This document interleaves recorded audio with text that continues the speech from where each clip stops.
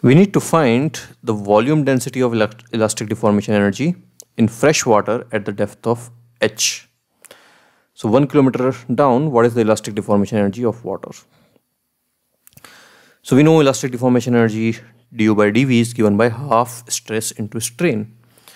And in context of liquid, stress is replaced by pressure and strain is replaced by delta v by v.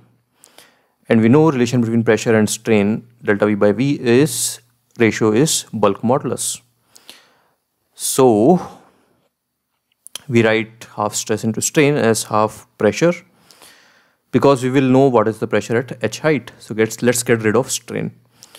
So strain we will write as P upon bulk modulus. So this becomes P square by 2B. And pressure is of course rho gh. So our answer becomes rho gh whole square by 2 times beta. Actually rho gh whole square by 2B, and we know compressibility beta is 1 by B. So we can write this as rho gh whole square beta by 2. So both answers are correct. Right.